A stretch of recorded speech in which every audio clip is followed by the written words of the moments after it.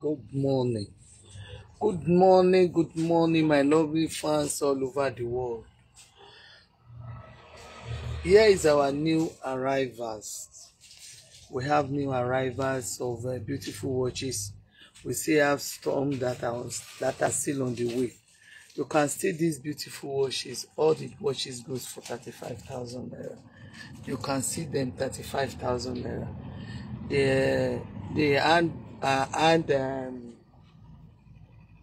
The hand bangle goes for 7,500 naira.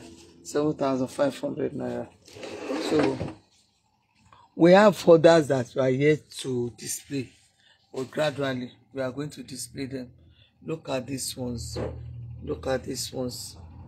You can check screenshots and send to me. You can screenshot and send to me. It is not easy for me to snap, to put everything on pictures. Some of them I don't have their pictures on my phones again, so you can check them. Check our beautiful collection. You can see them. You can see them. They are so beautiful, so beautiful. We have lots of new arrival that we are yet to display. You can check. Our shop is situated at number 140 Old Abeokuta Motor Road, Agbotikuyo bus stop, Agege. Agbotikuyo bus stop, Agege. We have Guinea brocade. Guinea brocade goes for 7,500 for 10,000 naira. We have them lots in our shops. You have them in our shop here. We have them at number 140 Old Abeokuta Motor Road, Agbotikuyo bus stop. And I'm giving another address. Old Ikpaja Road. Old Ikpaja Road, Agbotikuyo bus stop, Agege, number 140, opposite AP filling station. All this Ankara goes for 10,000 naira. They are all beautiful. You can see them. You can see them. You can see them. We have them. Lots of them. Look at these ones now. This one goes for 20,000 naira. 20,000 naira. You can see this for 16,000 naira. This gold and silver. Look at the gold, 18,000 naira. Is it 18 or 16,000? I'm seeing two. Come and check this one. Mori 16B, Mori 18B. Why? What's the difference? 16 is 16. 16,000. Why did you put 18 here? Both at 16,000. Both silver and gold at 16,000 naira. There is a mistake here. So you can see them.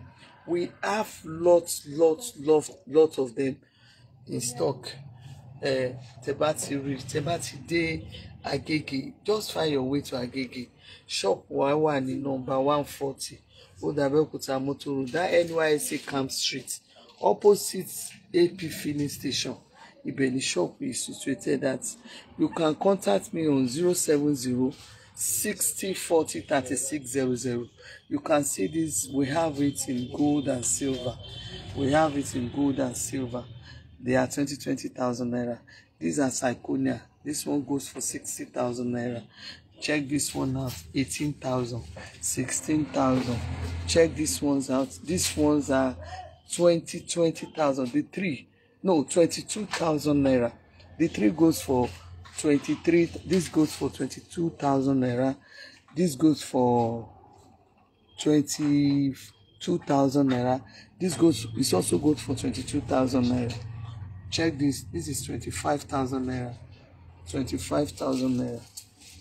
Look at this, 30,000, 30,000, 30,000.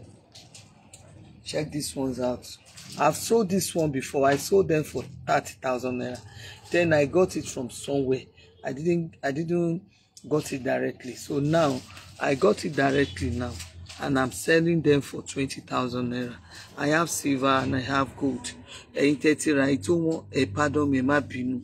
It is not me deliberately.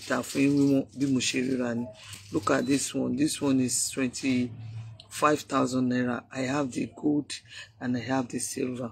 I have the gold and silver. This one goes for 30,000 naira. All our jewelries. Look at this one. This one goes for 8,000 naira. 8,000. This beautiful set. This one is 25,000 naira. You can see them. You can see our prices. We love to display our prices. The reason why we do this is for people to know. We don't want people to stay long. Look at these ones. They are 80,000. Look at this one. 8,000 naira. 8,000. I'm not sure of the price of this one. Let me see this one. I couldn't see. Okay, this one is 15,000 naira. This is 8,000 naira. 8,000 naira. 8,000 naira. And this goes for 15,000 naira. You can see we have. This one is 25,000 naira. I couldn't see this very well. I know this one is 22. You can see them. This one is 16,000 naira. See them. We have. Is it? I'm not sure of this price. Is it 22? This one is 28,000. The first one is 28. This one is 22. This one is 22. We have Brazilian sets. This one goes for 200,000 naira. 200,000 naira. They are Brazilians. All the ones I'll be showing you now are Brazilian sets. 200,000. 200,000. 200,000. Can you leave my shop? 200,000. This one is 60,000 naira. This one was the one I made. I made it myself, and I assure you, it's not going to change. I assure you, this one is not going to change. And the one that made it, I made the earring, and I made the handshake by myself.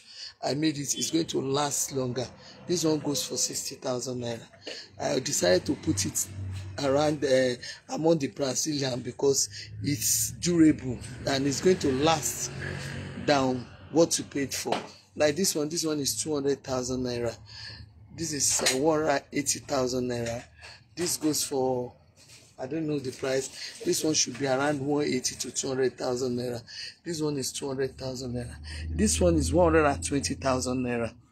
This one is 195. Okay, this one is, come and put price because this one is 120,000 naira. This one goes for 195,000 naira. This is 120. This is 195. This is 180. This is 180. This goes for 200,000 naira. Look at this. This is 200,000 naira. This is 200,000 naira. This one is very beautiful for royal blessing. Fine for any when you use peach gele, it's good, and the bags and shoe, it goes. It's in fact speak pariwo. So this one goes for 200,000 naira. This is 200,000 naira. You can see this one goes for 180,000. These ones are Brazilians. Look at Brazilian jewelry. This is 200,000 naira. This is 200,000 naira. 200,000 naira. 200,000 naira. This one goes for 200,000 naira. This is 200,000 naira. This is 180,000 naira. This goes for 180,000 naira. This goes for 180,000 naira. I think this one is how much? This is also Brazilian. I have this. The price should be around 160 to 180. This is 85,000 naira. This is also Brazilian. The reason why I'm selling this 85,000 is not that I don't want to increase the price, because I bought this when the dollar was low. So I didn't increase my price. I just left it like that. And this one is also 85,000 naira. This also goes for 85,000 naira. If you see them that their prices are low, I bought them when the dollar was low. So this one goes for how much? This is 90,000 naira. The reason why I decided to sell this 90,000 naira, this one it's broken here. So multi-patch here. Ara fi kini si but kò lè hàn. So mo kàn filẹ̀ síbẹ̀. mi ò fẹ́ parọ́, mi ò fẹ́ kẹ́ mọ́yàn lọ́wọ́. Ẹni tó bá wù ní kó mu. Tó tí n bá fẹ́ tà nísìn time tí mo ra $1 wálẹ̀, but tí n bá fẹ́ tà sí ká ní bọ́jà àṣírí sí irú àwọn jewelry, this jewelry worth 180,000 now. Eléyìí sí, this is 120,000 naira. Yeah, 120,000 naira. Only mo fi silver wọ̀nyí lẹ́ẹ̀kan. This is 120,000. Look at this, 120,000. Tẹ́ bá rí Brazilian tó wálẹ̀ níbà, ìgbà tí dollar wálẹ̀ ni mo rà. I don't change price. This is 180,000 naira. I don't know the price of this one. This is 180. This is 180. This is 180. 180,000 naira. You can see this is 180,000. 180. 180. 180. 180. This is 100,000 naira. I bought this when that dollar dropped. To drop go. Gbẹ́múra wọn ọjà ilé 100,000. Bóyá wá èmi ṣe máa ń tajà. So this is 180,000 naira. But tí ó bá jẹ́ bẹ́ẹ̀ irú ilé 135 ló yẹ kí n tà. But 100. Iye tó bá yẹ bá wá lèmi ṣe máa ń tajà. Look at this, 100,000 naira. Eléyìí 125. 125.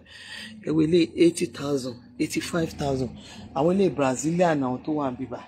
So our shop is situated at number 140 Ipaja Road, Agbotikuyo bus stop, Agege. A ní Ankara, a ní Guinea, Alankara, a ní Guinea. Àwọn Ankara side wa lélẹ̀. Àwọn fans ta ní àti kàn samples ẹ̀ síta. Ẹ rí fan yẹn. Fan a ní tí the same size ní méjì, but ìyàtọ̀ díẹ̀ ó wà ńbẹ̀. Èyí tó jẹ́ kíní jù ìyẹn jẹ́ 95,000. Why the other one ta ọkọ̀ tà tẹ́lẹ̀ yẹn àwọn èyí tà ní 60,000 tẹ́lẹ̀ òun ló di 85,000 sí kò dẹ́ ṣe 40 wa ṣe mọ̀ pé dọ́là tí wọ́n àwọn fans yẹn ni a ti kọ́ samples wọn síta yẹn sí. So àwọn Ankara wa lélẹ̀. Àwọn Ankara ta ní 335 la Ankara wa 335 ní àwọn Ankara wa tó jẹ́ Ankara kékeré ta ní 35 ní 5 years. Tẹ́ bá fẹ́ 6 years. Tẹ́ bá fẹ́ mú Ankara, you can contact me on 070 60 40 3600. But I love to talk on WhatsApp. Irú bíbá yẹn sìn. Àwọn máa ṣe arrange bíbá yẹn àwọn samples àwọn Ankara wa ta ní tó jẹ́ àwọn Ankara oní 5,000, only 4,500. Oh, now only 4,500. I need small Côte d'Ivoire to get 6,005. Àwọn yẹn lílé tó get 6,005. Small Côte d'Ivoire. Oh, na npa àwọn ilé. Àwọn ilé àwọn Ankara ńlá àwọn ilé. Àwọn Ankara ńlá tẹ́ ń wò. Bó ṣe wà yìí àwọn Ankara is àwọn ní Jaffa, a ní ABC, oríṣiríṣi bẹ́ẹ̀. Àwọn Ankara goes for 15,000 naira. Àwọn eléyìí Côte d'Ivoire ńlá ni. Côte d'Ivoire ńlá. Tẹ́ bá rí Côte d'Ivoire ńlá, tẹ́ bá rí a ní wọn lóríṣiríṣi. A ní àwọn tó jẹ́ pé ó máa ń dán àwọn eléyìí àtàwọn ní 25,000 naira. 25,000. Onígbàlẹ̀ ńlá náà lílé 25,000 ni. Àwọn samples Ankara. I try láti arrange shop wa lọ́wọ́ ni. I'm trying láti arrange shop wa lọ́wọ́. Àwọn eléyìí bó ṣe wà yìí. Àwọn oní 335 yẹn náà lélẹ̀. Mo ń ṣe live lọ́wọ́. Kò sẹ́ni tó kó share, kò sẹ́ni gbogbo yín kàn jókòó sójú kan. Anyway, mi ò ní time ni. So kí n padà wá kó. Àwọn Ankara yẹn lélẹ̀. A ní Shingavi. Àwọn Shingavi yẹn a ní wọn la àwọn Shingavi yẹn náà la kó sẹ́gbẹ̀ yẹn. But àwọn ìta kó sí. So ó máa wà easy fún wa láti mú fáwọn èèyàn ṣe ti rí. Àwọn Shingavi yẹn nìyẹn. Àwọn Ankara ní Shingavi. A ní Côte d'Ivoire wà lélẹ̀. Àwọn Côte d'Ivoire wà ní gbogbo àwọn design Côte d'Ivoire ta ní yẹn lélẹ̀. Àwọn ló wà bíbá tó jẹ́ pé different designs tó jẹ́ 25,000. Côte d'Ivoire ńlá làwọn àǹtà la ní. Èyí tó àǹtà níbi 13,000 something yẹn. Màá get it fún very soon. Màá get it fún very soon. Ṣé mo pé ṣé wà ó máa ń de owó ni.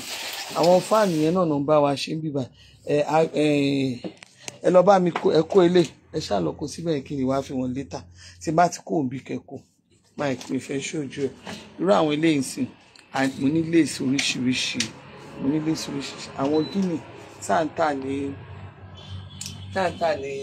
7,000 pa mẹ́wàá yẹn lélẹ̀ mo ní léèsì oríṣiríṣi mo ní àwọn aṣọ ọkùnrin tẹ bá ra àwọn aṣọ ọkùnrin wa àwọn men materials wa irú ilé aṣọ men materials irú ilé ìsìn ọ̀pá márùn-ún is 20,000 naira tó jẹ́ àtìkù a ní tó jẹ́ 80 a ló ní 150 tó jẹ́ ọ̀pá márùn-ún a ní wọn lóríṣiríṣi a ní léèsì ńlá a náà wọn kéékèèké ẹ̀yin tẹ́ nídìí léèsì ìlú tí mo wọ̀ last time yẹn léèsì yẹn nìyí léèsì yẹn lélẹ̀ ó ti kù mẹ́ta péré mẹ́ta ló kù bá mi mú ó dà pé máa mi rìsíìtì náà fẹ́ léèsì bá mi bá wọn má ìdẹ̀ gbàgbé so léèsì ti kù mẹ́ta péré léèsì jẹ́ ọ̀la kó léèsì dé ṣẹ́nu ó ti kù mẹ́ta so la gẹ́ẹ̀tì padà a ní àwọn aṣọ lóríṣiríṣi ṣọ́ọ̀bù mi wà ní nọ́mbà 140 Ìpájà road Agbọ́tikúyọ̀ bus stop Agége find your way to Agége ibẹ̀ ní ṣọ́ọ̀bù mi gbé wà tẹ́ bá ti dé Agége ẹ̀bí sọ pé lọ sí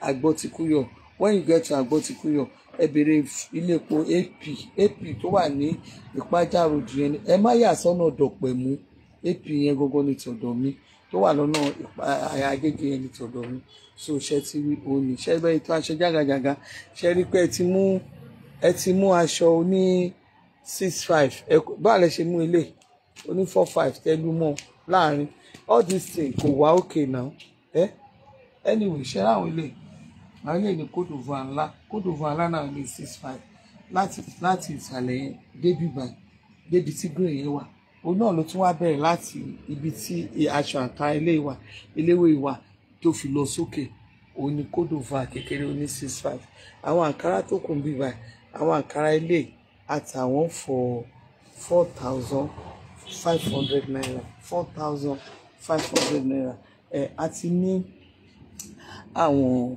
beads different types of beads hand beads lóríṣiríṣiríṣiríṣi àti ní wọn dáadáa àti ní wọn ti sọ̀kalẹ̀ different types tẹ́ bá rẹ̀ tí ní wọn bẹ́ẹ̀ yẹn ẹ̀wọ̀n lẹ́yìn sí 13,000 naira this is 12,000 naira lélẹ̀ eléyìí 13,000 eléyìí 12,000 eléyìí 12,000 eléyìí 12,000 ṣètìlì eléyìí 9,000 eléyìí 11,000 eléyìí 10,000 eléyìí 8,500 eléyìí 10,000 eléyìí 10,000 eléyìí 14,500 eléyìí 12,500 eléyìí 12,500 àti ṣètìlì wọn àti ń tò wọn díẹ̀ iṣẹ́ yẹn pọ̀ gan tá a ṣe tẹ́ bá rí àwọn ọjà yẹn pọ̀ tá a ṣe ń tò tá àti ẹ̀ tí ra yín ṣe tán ẹ má wọrí máa tún fi gbogbo yòókù wọ̀nyí náà bàbá ṣe ń tò a ní ẹ̀rí ṣènà ọkùnrin lélẹ̀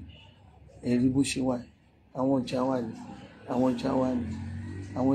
àwọn shades a ní àwọn men shades àwọn kùpánà shades yẹn a ní wọn lóríṣiríṣiríṣiríṣi ṣọ́ọ̀bù wà nọ́mbà 140 Ìpájà road Agbọ́tikúyọ̀ bus stop Agége Ọbalẹ̀ Elizabeth lórúkọ mi ń jẹ́ stop ṣe bẹ́ẹ̀ ajáde má tàn lé orúkọ mi nìyẹn so àwọn chains àwọn nǹkan tá a ní àwọn chains oríṣiríṣi different sizes àwọn lélẹ̀ a ní àwọn èyí tí wọ́n máa ń wọ̀ sẹ́sẹ̀ that is people call it ankle chain àwọn míì á pè ní leg chain ẹ wo àwọn ilé ìsìn tó jẹ́ pé tọrùn ni a ní wọn 88,000 naira 88,000 naira tẹ́ bá rí ṣe ní ìsìn èyí tẹ́ kọ 8,000 sí torí pé mo ti ní lọ́wọ́ ni olùkọ́ mi tó rà ní tọ́ṣẹ̀ gbé wá láti tàṣẹ̀rà láti China nígbà tí mo wo price yẹn but 8,000 ni mo ṣe máa ta so irú àwọn ilé ìsìn ẹni tó bá first come first serve ẹ bá ṣe mú ni èmi ò ń increase price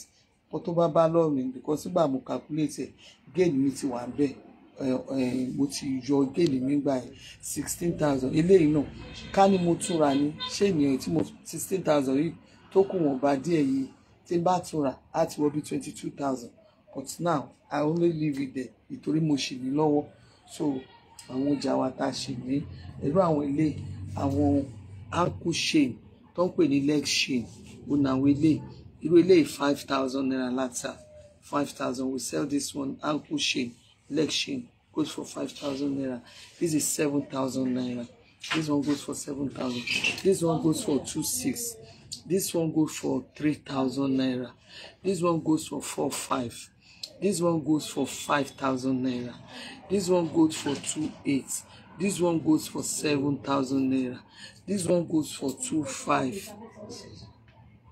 Ewele 4,000 ni. Ankle no ni. Ewele 4,500 lele. Ewele 3,500 lele. Ewele no. Ankle chain no ni 2,500 ni. Ewele 3,200 ni. Ewele 2,500 ni. Ewele 5,000 ni. Ewo chain ni 7,000 naira. Àwọn men kini lele. Àwọn men bangu kini handshake ni owo. This is 12,000 naira. Eri 12,000 lele. Ewele ono ni 12,000. Ewa wele 12,000 naira. Teba oni. Bẹ́ ṣe ń wo àwọn chain náà lele. Bẹ́ ṣe ń wo ṣe ti rí wọn. Bẹ́ ṣe ń rí wọn. Bẹ́ ṣe ń rí wọn. Bẹ́ ṣe ń rí wọn. 15,000 naira. 25,000 naira.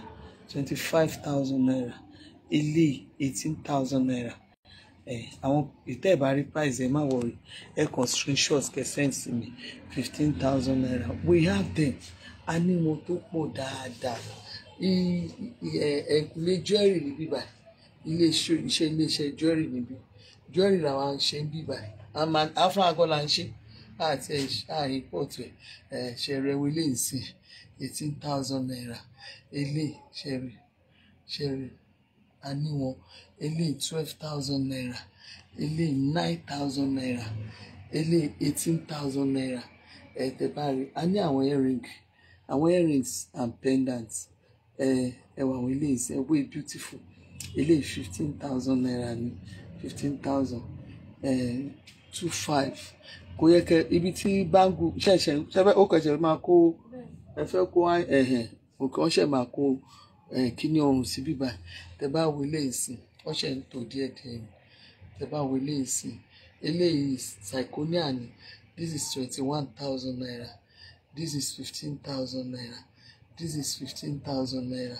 Ẹ wo very beautiful Zirconia 12,500. Ẹ wo 22,000. Ẹ wo tẹ́ bá ti rí 22. This is 18,000 naira. Ẹ wo ilé 17,000 ní Zirconia náà wo ilé 20,000 naira. Ẹ wo ilé 22. Ilé ṣe ti rí wọn bó ṣe lọ. Ilé 7,000 ní earring very beautiful. Ilé tó bá sọ fún mi pé gbogbo ìgbà tí mo like earring yìí mi kò mọ wá àwọn nǹkan tó bá rí báyìí mo kàn máa like wọn. Look at this one. This is 4,000 naira. Earring and pendant 8,500. Earring and pendant 8,500. Ilé àwọn pendants 2,500. Ẹ wo bó ṣe tóbi 2,500. Look at it. I have silver. Ẹ wo ilé earring and pendant 7,000 naira. I have them. So ẹ tún wo àwọn bíbá yìí náà. Àwọn ọjà náà láti kó síbí. Ṣé rí wọn bó ṣe wà yẹn. Ẹ kàn máa screenshot. It's better for you to screenshot. If you don't know how to do it, tell somebody to help you out. Tell somebody to help you out. Ẹ jọ̀ọ́. Just tell somebody to help you out. Ṣé ti rí wọn. They are all beautiful. They have beautiful connection. Àwọn beautiful connection àwọn ọjà gidi. Àwọn ọjà tó yẹ pé ẹ máa lò. Àwọn ọjà tó gbọ́jà mi. Àwọn ló wà níbí báyìí. Ẹ bá mi rajà. Ọba Elizabeth lórúkọ mi ń jẹ́. Ọba Elizabeth lórúkọ mi ń jẹ́. Stop ṣe bẹ́ẹ̀ tí ò ní rival. Adé Buhari, Adé Tinubu. Stop ṣe bẹ́ẹ̀. Ìjọba orúkọ mi náà ni orúkọ mi mò ń jẹ́ bẹ́ẹ̀. Ṣẹrẹ lè bó ṣe fan ẹni bọ́n ṣe bí Italian 925 òun náà fi copy òyìnbó ìbádẹ́sì tó bá nínú àwọn ọlọ́jà China in fact ó máa ń tọwọ́ bọ everything ni ó dẹ̀ máa ṣe ó máa perfect ó máa gbé jáde gan tó jẹ́ pé ìwọ tó bá wọ Brasilia gan ọjà òde kì í change onílé ẹwọ lè ṣe 20,000 naira ṣe ti rí a ní àwọn jewelry yẹn lóríṣiríṣi mo sọ fún yín mi ò tí ì ṣetán mi ò tí ì dé ṣùgbọ́n ní ìtẹ̀sírí ẹ̀yin náà ẹmu ti yín bẹ̀ nínú ìtẹ̀rí ẹmu ti yín bẹ̀ ẹ mú ọjà yín bẹ̀ ẹ má wọrí Stop ṣe bẹ́ẹ̀ ti dé ẹ̀rí lè bó ṣe fine 18,000 sẹ́ẹ̀tì ní 18,000 ó lọ́wọ́ ó ní gbogbo ẹ̀ ilé náà very cheap they are all very very cheap ẹ̀wọ̀n ilé ẹ̀ bó ṣe ń dázù ẹ̀rí bó ṣe dúró rí ó dúró rí ó ṣẹ̀nu rí ló ní sẹ́ẹ̀tì 20,000 naira ẹ̀rí bó ṣe dúró tó ń ṣẹ́wẹ́lẹ́ ní 20 or 25 no 20 ni ó ga jù ṣe rí ẹ̀rọ àwọn ọjà tó jowó ẹ̀ lọ ọjà tó jowó ẹ̀ lọ ẹ máa bọ̀ lágbọ́ tí kú yọ ẹ ṣáà máa bọ̀ lágbọ́ tí kú yọ ẹ nídìí kẹ́kọ̀ọ́ máa káàkiri ibi tẹ́ máa dé jẹ comfort ẹ you will relax ẹ máa jókòó ẹ bá fẹ́ jẹun ẹ máa jẹun ẹ wọ àwọn ilé ìyẹn rí bó ṣe fine àwọn ilé ìyẹn rí bó ṣe fine gan 12,000 you see them 12,000 13,000 naira ẹ̀rí 13,000 naira ẹ̀rí lè náà 13,000 ẹ̀rí net ẹ̀rí lè tó yẹ fine ẹ̀rí ẹ̀rí 13,000 ẹ̀wọ̀ ilé ẹ̀rìnrìn ẹ̀pẹ́lẹ̀ ẹ̀lẹ́rìnrìn ni ẹ̀rìnrìn ni 13,000 naira ẹ̀rí lè 17 fàṣáṣì lọ́mọ kẹ jáde kéèyàn tí ẹ jáde tán ẹ wọ aṣọ tó fàìn kẹ wá fi jewelry ẹ má ṣe kọjá yàrá yín kò di dandan kẹ wọ gold kò di dandan kẹ wọ pure gold kò di dandan kẹ wọ brasilia táyé ò bá sí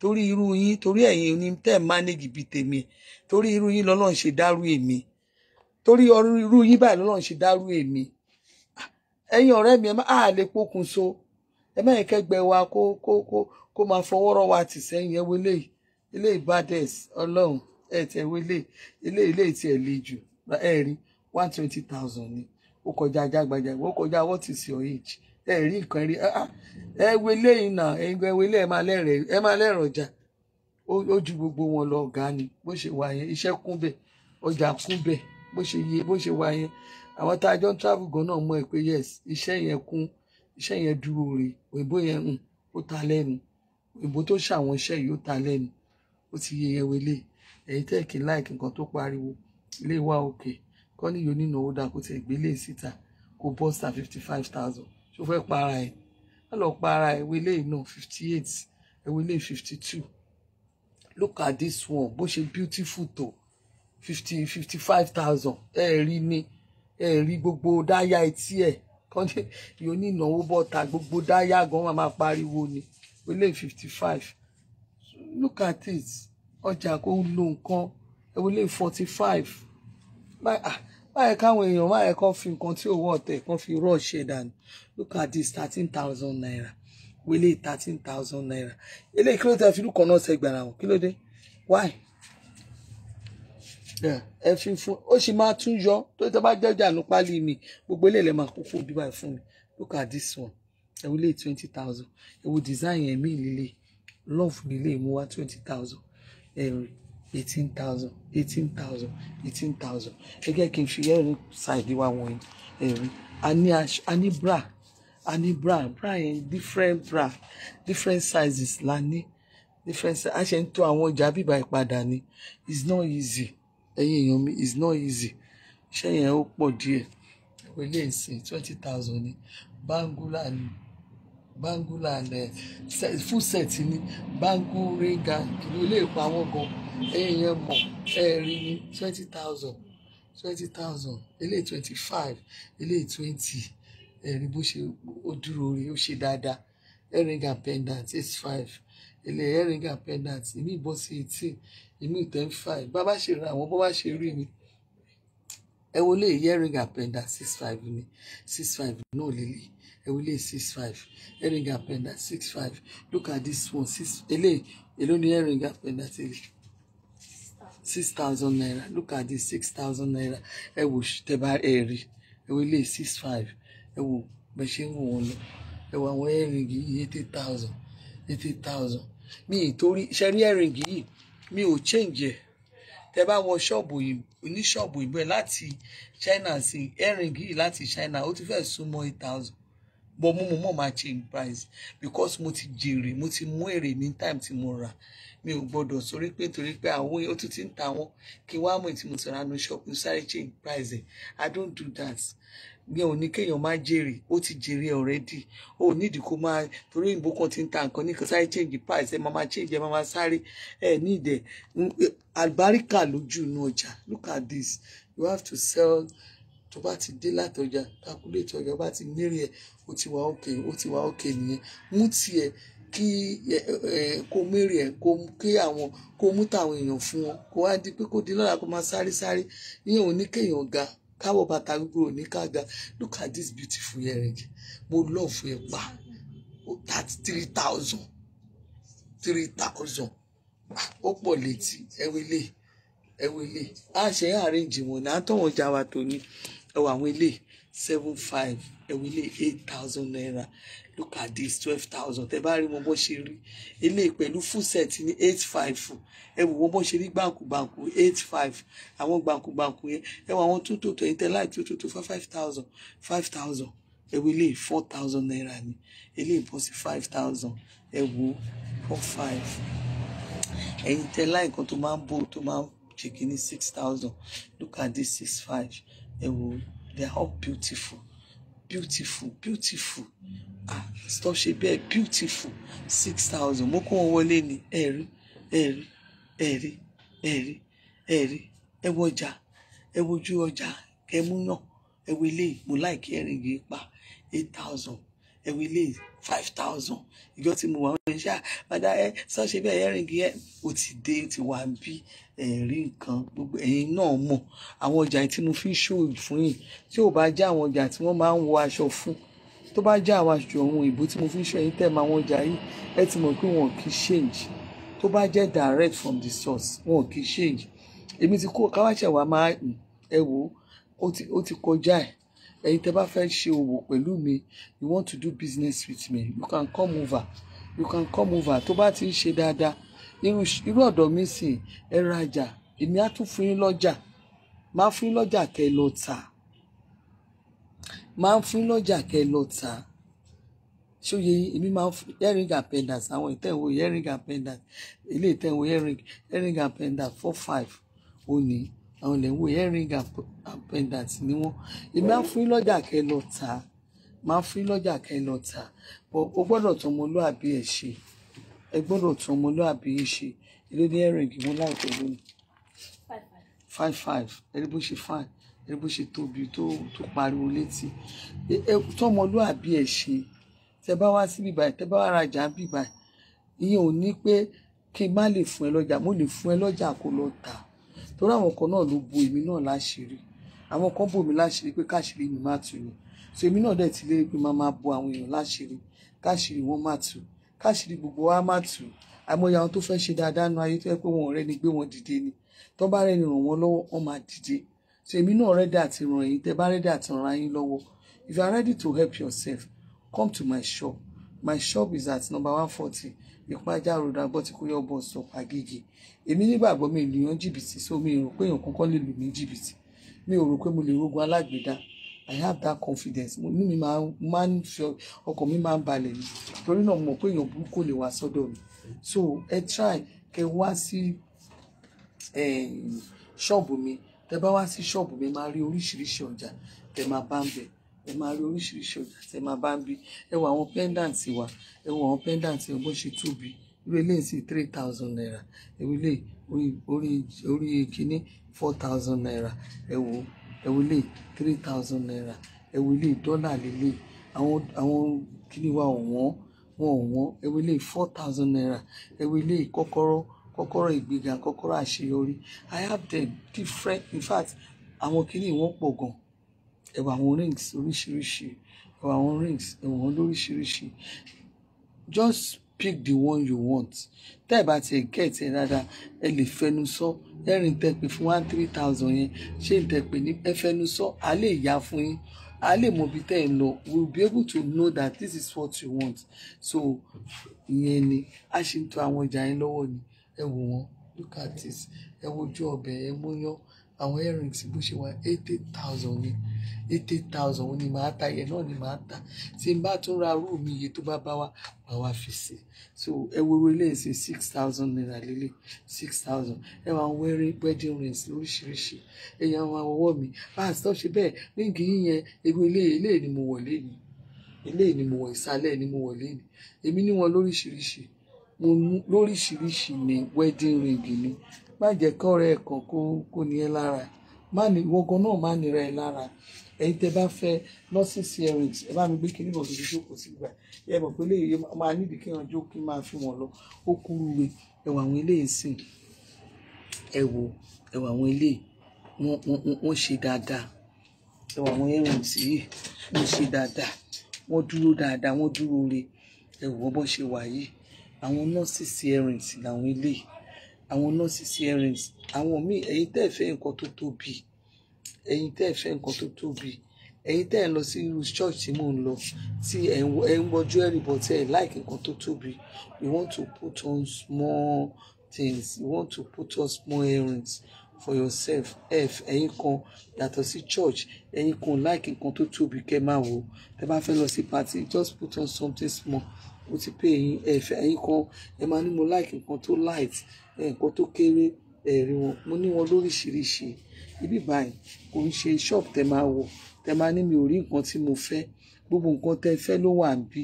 Ṣé rí àwọn ẹlòmíì tẹ́ máa ránṣẹ́ torí olè tó fẹ́ jà wọ́n á lọ síbòmí.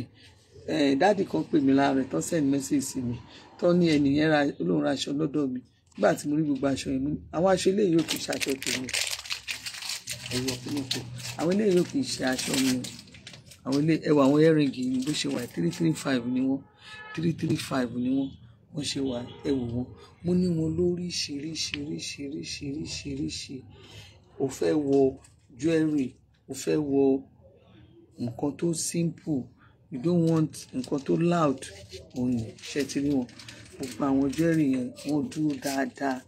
Ẹ nídìí kẹ́ máa sáré kiri. Why going Lagos? Why going to àwọn bùnà títí tí ń ta jewelry? Ẹ nídìí ẹ̀. Àwa wà bí Agbọ́tikúyọ̀ la wà. Ìwọ tó wà láyé Agége, tó wà láàárín Ìkẹjà, tó wà ní gbogbo àráǹdì wa bíbá kí lè wá káàkiri. You can join me. Tẹ́ bá ti débí ẹ wá wọ ọjà tẹ́ bá fẹ́. Èmi máa help, I will help you grow. Kò ń ṣe pé a máa gbé yín ṣubú. Èmi máa irú eléyìí sí 35 ni.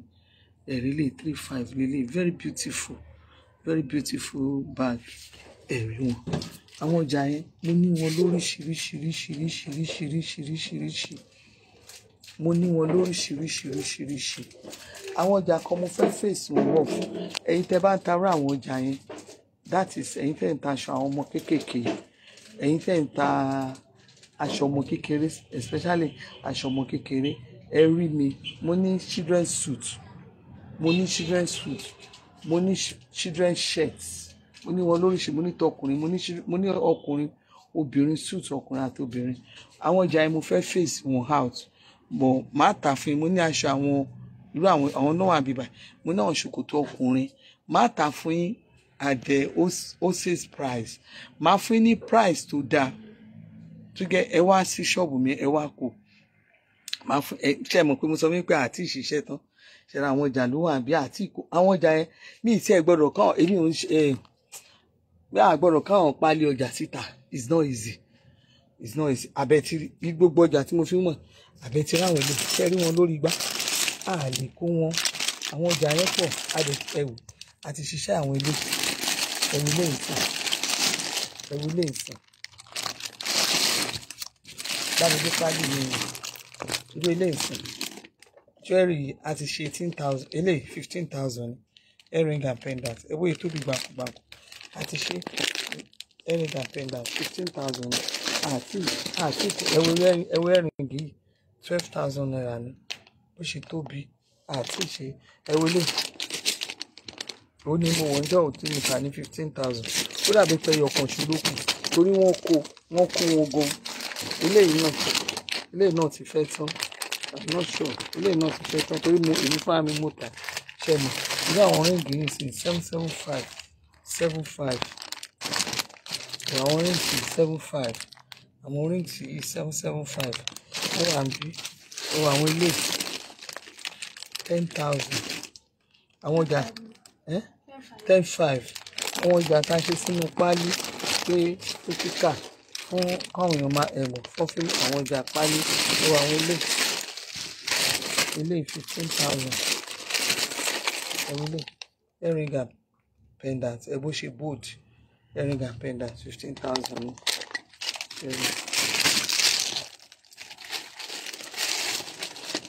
àwọn ọjà tẹ́ẹ̀ tí rí tẹ́ẹ̀ rí ń ta ní gbogbo nǹkan tó wà ní tẹ́wọ̀n kó wà ní ṣe rí wọn rí wọn ń ta àwọn ọjà yẹn pọ̀ tó pọ̀ rẹpẹtẹ àwọn ọjà yẹn pọ̀ rẹpẹtẹ ẹ má wọrí ẹ lè wá sí ṣọ́ọ̀bù mi ẹ wá sí nọ́mbà 140 Ìpájà road Agbọ́tikúyọ̀ bus stop ibẹ̀ ní ṣọ́ọ̀bù mi gbé wá ẹ wá bá mi dòwò pọ̀ ẹ fẹ́ tajà ẹ fẹ́ ṣe ẹ̀wù aṣọ àwọn ọkùnrin lélẹ̀ senator materials wà ń bíbá àwọn senator materials mi wọ́n fẹ́lẹ́ gan lọ́wọ́ wọ́n ṣe fẹ́lẹ́ lọ́wọ́ wọ́n ṣe ṣe kínní lọ́wọ́ yẹn wọ́n ṣe wà yìí 15,000 ni 18,000 ọ̀pá 18,000 ni ọ̀pá mẹ́rin 18,000 ni ọ̀pá mẹ́rin 18,000 ni ọ̀pá mẹ́rin ẹ jẹ́ kí n fa àwọn àǹkárá wa wọ̀nyí àwọn àǹkárá bó ṣe wà yìí àwọn àǹkárá 335 àwọn sample àwọn àǹkárá wa àwọn samples láyọ síta 335 ni àwọn àǹkárá wa 335 ó ní àwọn àǹkárá wa 35 ní àǹkárá wa àwọn èèyàn sì wọ́n ti fi àǹkárá ṣe gift ẹ lè ra àǹkárá kẹra oní 35 ẹ méjì abọ́ sí 10,000 abọ́ sí 7,000 ẹ wá gé sí mẹ́rin ẹ lè fi ṣe gift tó bá wọ̀nyẹn dẹ̀ lè ra gíní tó máa jẹ́ ọ̀pá mẹ́wàá tó jẹ́ 7,000 ẹ gé sí méjì ẹ lè fi ṣe gift ẹ ra àwọn aṣọ yẹn lóríṣiríṣi ẹ wà àwọn aṣọ lóríṣiríṣi ẹ nídà àti máa sáré káàkiri ṣọ́ọ̀bù mi ń bíbá nọ́mbà 140 Ìpájà road Agbọ́tikúyọ̀ bus stop Agége mo ní àwọn mọ́tò àwọn ọmọ mo ní mọ́tò báìsì mo ní àwọn mọ́tò àwọn ọmọ mo ní wọn ṣe rí wọn ẹ rí pé mo gòkè ní Audi lélẹ̀ ṣe rí àwọn ọkọ̀ àwọn mọ́tò àwọn ọmọ kéékèèké a ní wọn bí iṣẹ́ wọn pé Nàìjíríà wà dọ̀sítì bàbá kọ́va ẹ̀ báyìí ká kọ́va gbogbo orí kí gbogbo orí ká kọ́va ẹ̀ tán ẹ̀ lè rí ẹwẹlẹ ṣẹrí àwọn mọ́tò mo náà mọ́tò ọmọ kéékèèké o ẹ bá máa bá mi ra ọjà ẹ má gbàgbé ṣe ti rí picture ẹrí ilé epo ni mò ń ṣò lọkàn ṣe rí pé ilé epo APN ni torí ẹlòmíà ní ṣọ́ọ̀bù yẹn ó ṣòro júwe ṣọ́ọ̀bù wọn ò ṣòro júwe ṣe rí street tí mo wà street NYSC camp ni ṣe ti rí Lotus Bank lẹ́wọ̀ lọ́kàn kí ni signboard Lotus Bank lélẹ̀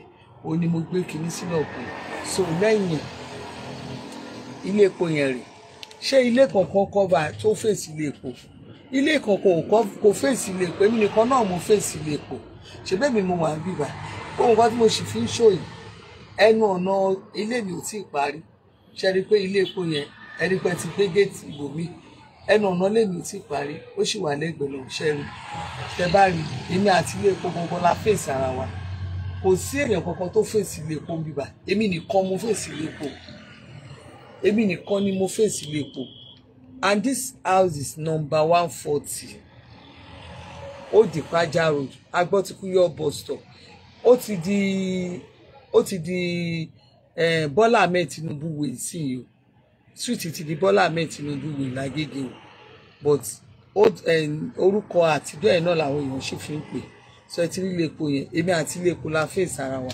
kò sí another 140 èmi ni mò ń lo 140 torí ilẹ̀ ibi tí mo wà property ó wà nínú kíní Lagos State C-of-O tẹ́ bá lọ wá for C-of-O online C-of-O tí Lagos State kọ́kọ́ issue ẹ máa rí address 140 Ìpájà road ẹ máa rí bíbá address ilé yìí tẹ́ bá dẹ̀ máa rí orúkọ tó wà ńbẹ̀ orúkọ èmi àti ọkọ mi ló wà ńbẹ̀ ṣé ìjọba máa ń sọ nọ́mbà ní méjì 140 C-of-O ilé 140 ni ilẹ̀ yìí ní C-of-O number 140 ni ṣó ti yé yín so mi tẹ́ bá ń ṣe ẹlòmíràn ní madam ẹ lọ tún àdírẹ́sì kí mo bá lè tún àdírẹ́sì kọ nígbà tí ìjọba fún mi ládírẹ́sì Do I have to go and change my address again? I don't need to change it.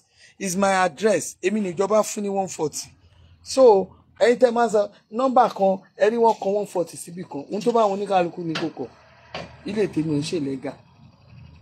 Ó ní mò ń sọ nínú sí ọ̀fọ̀ online sí ọ̀fọ̀ tí Lagos State kọ́kọ́ ṣe ní ayé wọn. Ó wà nù tó wà nù story Lagos State tó wà nù tán Lagos State. Wọ́n á máa gbé jáde báyìí. Orúkọ family mi wà ńbẹ̀. Ẹ máa rí ńbẹ̀ Alex Lizzy Ọbanla. Ẹ máa rí ńbẹ̀. So mi mú àwa táwọn kọ fún online sí ọ̀fọ̀ yẹn àwa táwọn kọ fún we are not up to 20 then ní Lagos State o.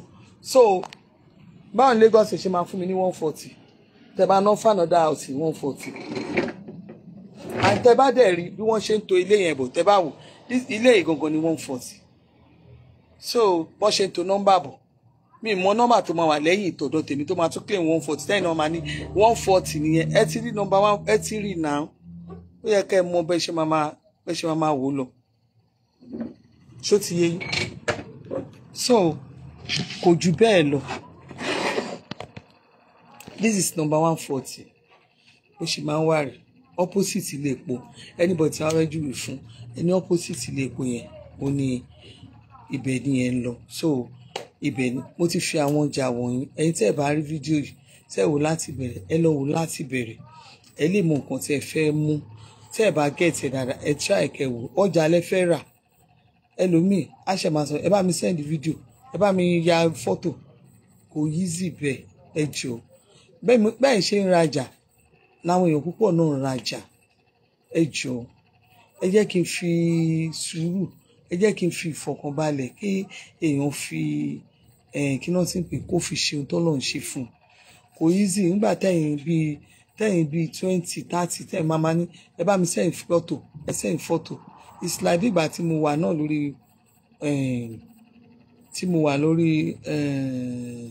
website mo ti ní ọmọ tó máa bá mi ṣe website mi dáadáa mo ní but ṣe mọ̀ pé Nàìjíríà iṣẹ́ wà alágbàṣe ni ò sí mo nídìí tẹ́ bá ní ọmọ tẹ́ ìfúráìmọ̀ pé yes ẹni yẹn ẹ lè dúró fún tó lè bá mi handle website mi mo ṣe wọn ṣe dáadáa ni ó ti dẹ̀ kejì tí mo ṣe wọn ṣe dáadáa ni pé bí àmì ìkówó yẹn lẹ̀ then ẹni tó jẹ́ pé ẹni yẹn ó máa bá mi ṣiṣẹ́ òun ló máa upload ọjà sórí website mi mi lè handle pé mo tún wẹ́ upload ẹrù sí orí website iṣẹ́ yẹn pọ̀ fún mi lè handle ẹ̀ ṣe àwọn staff mi tó wà níbí they are really trying their best tí n bá sọ fún yín bá ṣe wà bí àwọn tó ń bá mi ṣiṣẹ́ kí n má ka ọmọ mi mọ́ kí n má ka ọmọ tó jẹ́ pé ó máa ń kàn wá ṣe kinní tó bá lòdì mọ́ I have 10 of them èèyàn mẹ́wàá 10 èèyàn mẹ́wàá ló ń bá mi ṣiṣẹ́ èèyàn mẹ́wàá so kẹ́ ẹ lè mọ̀ pé iṣẹ́ yẹn kò rí bẹ́ẹ̀ ṣe ń rò ẹ jọ ẹ̀yin náà lè jẹ́ ká débi tá a dé help yín ni mo need tẹ́ ẹ bá get ọjà yẹn madam ọjà tẹ́ fi mọ̀ Brazilian lẹ pè iye báyìí lẹ pè á ti mọ àwa báyìí wá kàtígórì nǹkan tẹ́ fẹ́ yẹn àwa jà fún yín ẹ̀ wá mu ó máa easy bẹ́ẹ̀ yẹn but kẹ́lẹ́ mi lè ní madam ẹjọ́ ìkan bá mi yà wọ́n earring sẹ́ni it's not possible tẹ́ ẹ bá ti rí nǹkan lórí Ọbaládé Buhari tẹ́ ẹ ti rí nǹkan tẹ́ fẹ́ rí ń bẹ̀ tẹ́ ẹ bá ti rí ẹ mọ̀ pé mi ò ní picture ọjà yẹn ni ìlú ibi tá a ti ń lọ rajà kò dàbí bẹ́ẹ̀ ṣe rò ó most of this òyìnbó wọn ò ní time pọ́n ya fọ́tò tẹ́ bá débẹ̀ lè máa mú wọn ò ní time ìmí ìtàn á máa send picture fún yín wọ́n máa send ẹ̀ wúruwú ni tẹ́ bá send picture irú suping sínsìn tí máa send picture fún yẹn kan á máa rẹ́rìn ni because àwọn kan máa yà ní bọ́ọ̀kì bẹ́ẹ̀ á máa mú èyí tẹ́ ẹ̀ máa fẹ́ kó clear dáadáa most of them they don't do it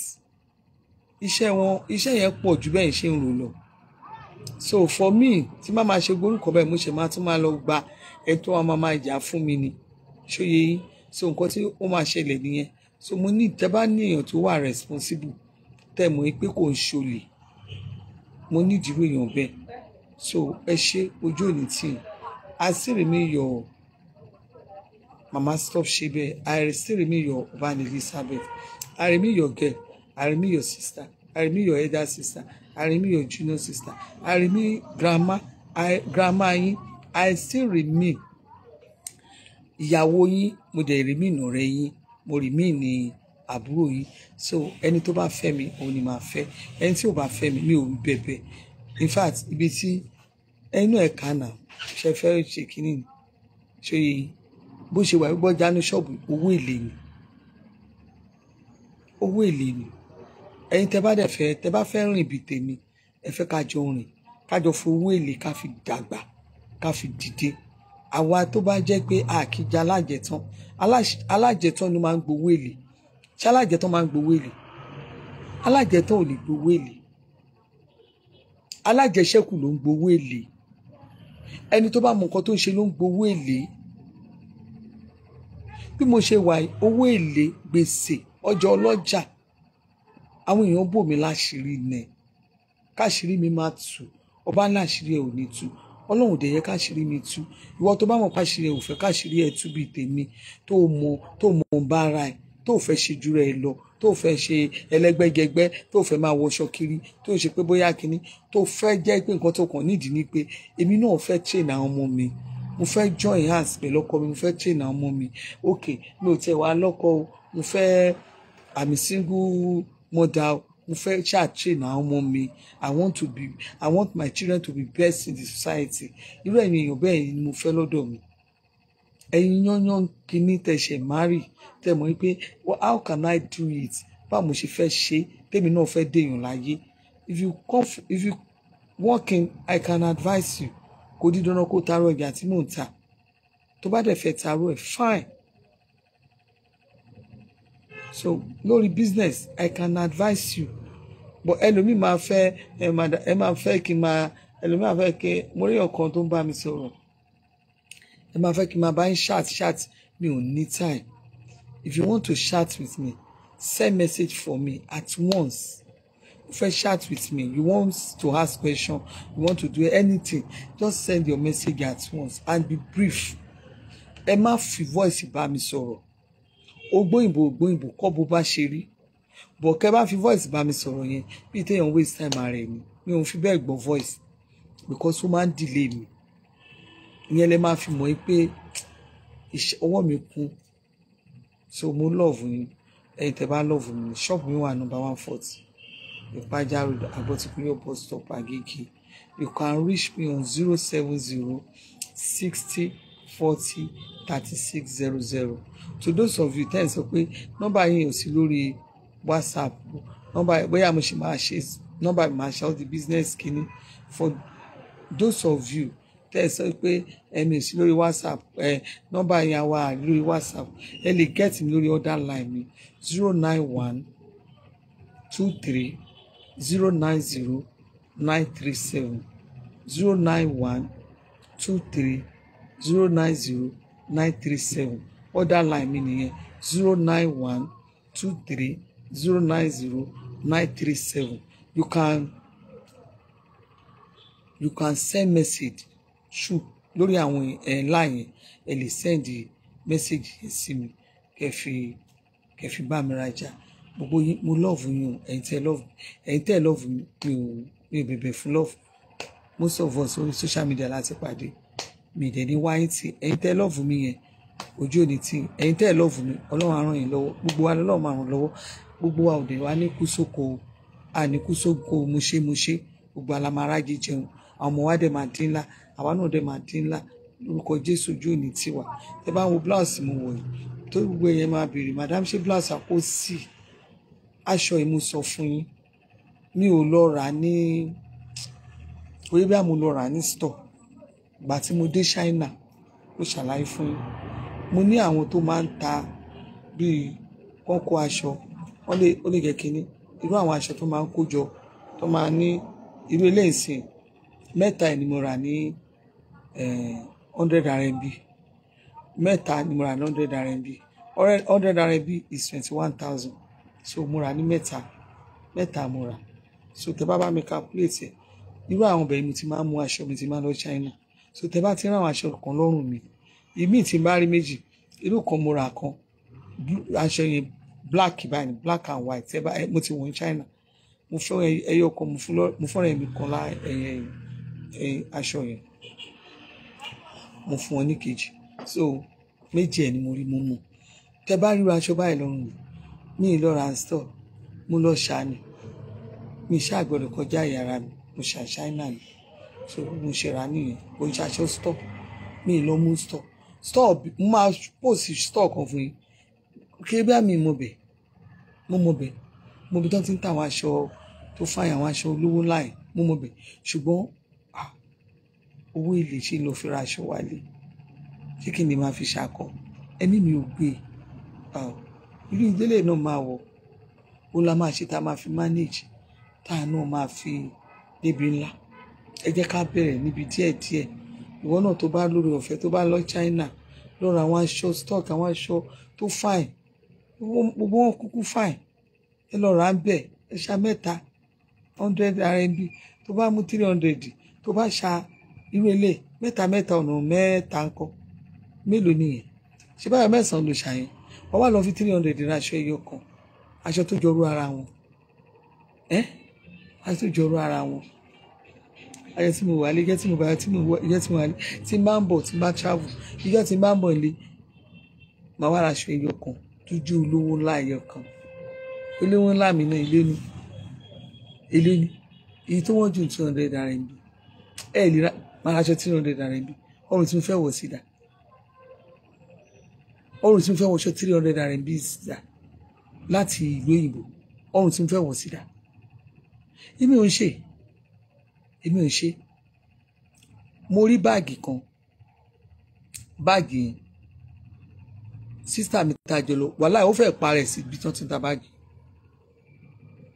ó fẹ́ jan rẹ̀ mọ́lẹ̀ pa ló ní láyé òun ṣe rí báyìí kí ló dé irú báàgì ẹ̀rọ 150 náà pọ̀ fún ìjà tí ara báàgì òun gan èmi gan rà bóyá rẹrẹ yọkan bóyá gbé góòdì ẹ bá mi rà mọ́jà ẹ̀ o bóyá gbé yọkan bẹ̀ mí wà kó tiẹ̀ wá gbó lọ́wọ́ yes she does not collect money from me she gave me ìyẹn sísá mi ìtajọ lọ yìí tó mo ní kó bá mi rà mọ́jà kémi náà fi ṣakọ bí tẹ bá rí góòdì lọ́wọ́ mi tẹ rí báàgì ọláṣẹ ìtàn náà ta 150 mo ṣe rí tí èèyàn kan tó ń ta tọ́kì ló léwu ta tó gbé tó ṣe kinní tó gẹ̀rẹ́ ẹsẹ̀ wọ́n rẹ́ ó pè 80,000 naira mo rẹ́rìn mo mérí fẹ́lẹ́ dẹ́yìn tẹ́ ń dáwó nù lórí social media mo mérí báyìí mo ní máa ṣe láyé mi ó máa ṣe o but kí la fẹ́ sọ wọ́n ṣáà jẹun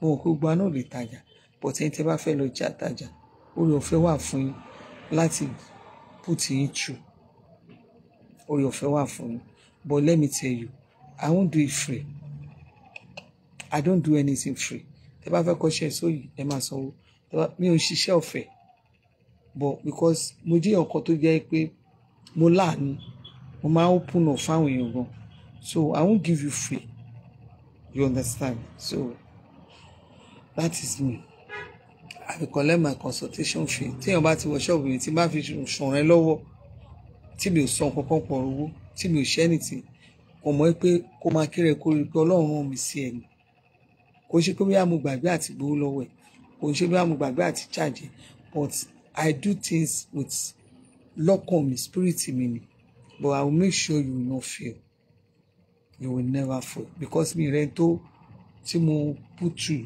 lórí business to fail àfẹni tó fúnra rẹ̀ bá ní ogún fúnra rẹ̀ so bó ṣe rí nìyẹn I love you gbogbo alájọ máa ta ọ lágbára Ọlọ́run ẹ ṣeun gan gbogbo ẹ̀yin tẹ́ ń gbàdúrà fún mi ṣe àdúrà ò ní ẹ̀yin tẹ́ ń support wa tẹ́ ń ṣe dáadáa àdúrà ò ní fẹ́ iná sílẹ̀ ẹ̀yin tó dẹ̀ ń ṣọdá wá sí mo ti sọ fún yín I'm done and dusted lórí gbogbo kìíní yẹn tó bá mọ ohun tí mo là kọjá mo sọ fún yín tẹ́lómi bá là kọjá lórí social media àpòkùnso Ọlọ́run tí ẹlòmíì bá là kọjá àpòkùnso orí ọ̀fẹ́ mo rí gbà look at me today Ọlọ́run look at me today ẹni tí mo ra Brasilia lọ́wọ́ tí n bá máa sọ ká ní mo jẹ́ lówó tí n bá máa yọ gbèsè mi ò lè ta Brasilia gbogbo Brasilia mi ì lè ta méje tí màá fi san gbogbo gbèsè ọrùn mi tí mo jẹ́ láyé àwọn èèyàn ń ṣàánú èmi náà, àwọn èèyàn ń ṣàánú mi the same thing. Àwọn ọjà ṣe rí àwọn jewelry ten wò orí ọ̀fẹ́ mo rí gbà. It's not me, it is the grace of God. It is the grace of God. Tó bá ń ṣe business láyé tó o bá ti lọ sọ pé o fẹ́ yáwó ṣe business o tí ì mọ́ra ẹ̀. Tó o bá ti kó fún ẹ ní orí ẹni tó kó aṣọ ọjà àṣírí tó fi bò ẹ́ láṣírí. Tó o bá ti gba àjọ example sí bí tí mo ti ń dájọ́ ọmọ mi tí mo bá dájọ́ yìí several ló ti fún mi lájọ number 1 léra torí ọmọ yẹn mi lè gbàgbé ẹ̀ láéláé. Àríkẹ́ àjọ yẹn wọ́n àjọ yẹn number 1 ọmọ yẹn máa kó fún mi. Mo wá lè mú number 1 kí n tún mú last number ṣóyè yín ọmọ yẹn máa kó fún mi. But àjọ ìwọ tó bá ti ń dájọ́ tó ń san àjọ tálájọ ò lọ ẹmu ìwọ gangan ló ń ṣòwò. Ìwọ gangan ló ń ṣòwò. Ìwọ tó bá ti jẹ́ pé níbi tó ń lọ ya owó tó máa pè wọ́n pé mo ní ìdíwó tó máa sọ pé owó yẹn tún àìrọ̀ owó tún wà nílẹ̀ náà owó wà nílẹ̀ owó èlé ni ṣé bí àmọ̀ ìṣeré ni ìwọ yẹn ló ní integrity owó because owó tó gbà tó san padà tó tún rí nǹkankan bẹ̀ ìwọ yẹn gangan ṣé lórí òwò o gbọ́dọ̀ jẹun tó lóòótọ́ o gbọ́dọ̀ mú kọ̀mọ́kàn nínú ṣọ́ọ̀bù mi ẹ máa rí ọjà arúkan náà price ẹ máa póríṣi méjì kí ló fà bó bá yé dé mo ṣe máa tà tí n bá tà kan sí kánú mo tajà kan 5,000 kó wá jẹ́ ètò wọnú ṣọ́ọ̀bù mi tó wá jẹ́ kó máa bọ́ sí 7,000 àwọn ọmọ yìí mọ̀ máa sọ ẹ fún ní 5,000 ẹ fi ilẹ̀ ẹ jẹ́ kó dá dó síbẹ̀ ó ní 7,000 ẹlòmíràn ní kí ni ìyàtọ̀ kò sí ìyàtọ̀ mẹ́rin tó bá wọn nìkẹ́ mu bí mo ṣe rà bó ṣe dé nìyẹn ibi táwọn èèyàn ò gbé tún láìkú tọ̀rọ̀ dé ẹlòmíràn lọ mú ní 7,000 á ní bóyá fake ní 5,000 tí mo kọ máa wò wọ́n ni because àwọn èèyàn aláìkí ibi tí wọ́n gbé wà èmi ò dẹ̀ mọ́rọ́ irọ́ yẹn mi ì lè bá yín pa mo ti try kí n lè change mi ì lè change ṣé jewelry tí mo tà ní 30,000 èyí yẹn ń rà nù ṣọ́ọ̀bù 30,000 mo tà mo wá lọ sí China mo wá dé mo wá sọ di 20,000 ọjọ́ òyìnbó kan ṣé yẹ kí n change ẹ̀ ṣé bó yẹ kí n ta 30 ṣe bẹ́ẹ̀ tí ra 30 lọ́wọ́ mi tẹ́ ra gan ṣé yẹ kí n change ẹ̀ but I will never do that nígbà tí n bá mú orú òwò bẹ́ẹ̀ tí mo ta ọjà bẹ́ẹ̀ tí mo ti rí gain mi lórí 20,000 tí mo tún wá add another 10,000 mọ́ owó irú òwò bọ́ yẹn ò gbé yàn kò lè gbé kí ṣe tẹnu that is the kind of person I am tó bá ti fi gain ẹ̀ sí torí ẹ̀ ẹlòmíì tó bá dé ṣọ́ọ̀bù màdámì lè máa fún wa jálẹ̀ ìlú máa ń wọ ẹlòmíì ni pé kílẹ̀ tún try láti sọ ṣé mi ò tún jálẹ̀ mi ṣe dáadáa sí yín tó tí bá talẹ̀ fún ta nǹkan fún madam Ronke kí n ta the same thing fún ní 120 kẹ́rin another person kí n ta 130 bí ẹni tí ò lè mọ ọjà náà awádọ́là kan wá pàdé mẹ́rin ẹwú máa yẹn kíní kan lítà kó dà ẹ̀yin tẹ́ bá fẹ́ ra fáànù lọ́wọ́ wa bá mi gbé fáànù yẹn wá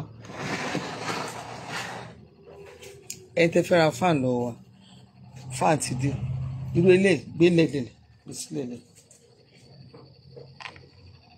ilé ọ ti gbé ọrùn ilé ìga jù filẹ̀ ṣàfilẹ̀ filẹ̀ ṣẹrẹ́lẹ̀ ó ní mo kọ́kọ́ rà gbà ẹ̀ ó la ọkọ̀ tà ilé ìwà ó ní 85,000 sí 85,000 ó wà ṣẹ́rí ilé ṣẹ́bọ́ iṣẹ́ different colours ẹ̀ ni bá mi yí ojú ẹ̀ dáadáa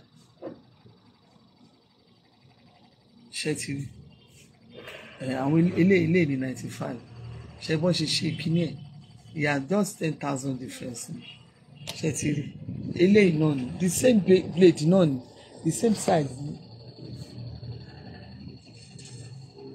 the same blade ni ṣe yẹ yín so ó ní eléyìí this is 85 eléyìí ní 85 eléyìí ní 95 ṣóyè so ẹni tẹ́ bá fẹ́ bá wa rà ẹ bá wa rà 85 95 tẹ́ bá fẹ́ bá wa rà ẹ bá wa rà Okay, eléyìí ni okay, eléyìí ni kékeré, eléyìí ni kékeré lélẹ̀, eléyìí ni kékeré ó ní 85, eléyìí ní 85, eléyìí ní ńlá tó jẹ́ ìta ti tà tẹ́lẹ̀ ó ní 95. Irú fáànù yìí tẹ́ bá rí ó wà dáadáa, àwọn èèyàn ń tà 120, 110. But ẹni tó kó wọlé ó jẹ́ ẹni tó níbẹ̀rù Ọlọ́run bíi tèmi. Ṣòye ó ti wà, ó wà available, ó ti wà available. So ẹ wá bá wa rà, ẹ máa bọ̀ ní number 140 Baja Road, Agbotikuyo bus stop, Agege. So ojú òní sí wa o, I love you, papa. Ẹ̀yin tí YouTube wọ́n bá ẹ upload ẹ mọ̀ pé mi wà sórí social media ẹ bá wa yé kíní mo fẹ́ ṣiṣẹ́, I want to do my business before social media. Láwa ti ń ṣiṣẹ́ láti ń tajà láti rán manage life wọn. So not owó orí Facebook, owó internet ló máa sọ mí di yamayama tí màá ma no. For you to see kẹ́ lè mọ̀ tẹ́ bá ṣàkíyèsí àwa most of àwa tá à ń sọ̀rọ̀ nílé, àwa tá a jẹ́ àǹtajà ní Nàìjíríà, ẹ máa ṣàkíyèsí wa. We are not after ẹ fún wa ní style, ẹ fún wa ní good eye, ẹ fún wa ní kíni káyọ̀ máa no. We are all, most of us, we are used to afẹ́ṣe business. We are so passionate about our business than orí social media. Ìyẹn lè máa fi mọ̀ pé iṣẹ́ làwa ń ṣe. You understand? So ojú òní tí mo ti sọ fún yín tó bá ti di on the 1st July 1st a máa bẹ̀rẹ̀ talk show wa ní pẹ̀lẹ́rẹ́, and there is no how bí mo ṣe máa ṣe talk show tí mi ní advertise business mi. That is me, because talk show tí mò ń ṣe mo wá fún yín ní ìdánilẹ́kọ̀ọ́ ni, mo wá advice yín. So tí n bá advice yín kí lè rè tèmi lọ́dọ̀ yín. It is, I won't come to social media kí n máa pin account number ẹ san OCB owó kílẹ̀ ń san. Only thing tẹ́lẹ̀ fi help mi tẹ́lẹ̀ fi gbé program mi ga ni kẹ́ bá mi rajà, kẹ́yìn náà kẹ́ gbé mi ga. Tí n bá mú gbogbo ìṣòro yín tí mo sọ di pẹ̀tẹ́lẹ̀, tí mo mú ọ̀rọ̀ tó ń ru yín nú, tó ń bí inú tí mo suppress ẹ̀ fún yín, the only way tẹ́lẹ̀ fi appreciate me is to patronize my business. That's tit for tat ni. So ọjà tèmi lè máa tà lórí social media. Àwọn comment to come and say ẹ fún wa lákàn, ẹ fún wa lówó, ẹ fún wa ní kinní kan. I don't do that. I'm here to sell my business, I'm here to make you happy. Táwa máa rẹ́rìn, a máa rẹ́rìn. And if I want to start doing that, I will be doing it on Elizabeth Obanla the comedian. Orí ẹ̀ ní tí màmá ṣe ṣáàtì mi. Facebook ń sìn ó dàbí pé àti wọ́n ti monetize Nigeria. Wọ́n ti sọ pé ká tó lè máa ṣe live ń bẹ̀.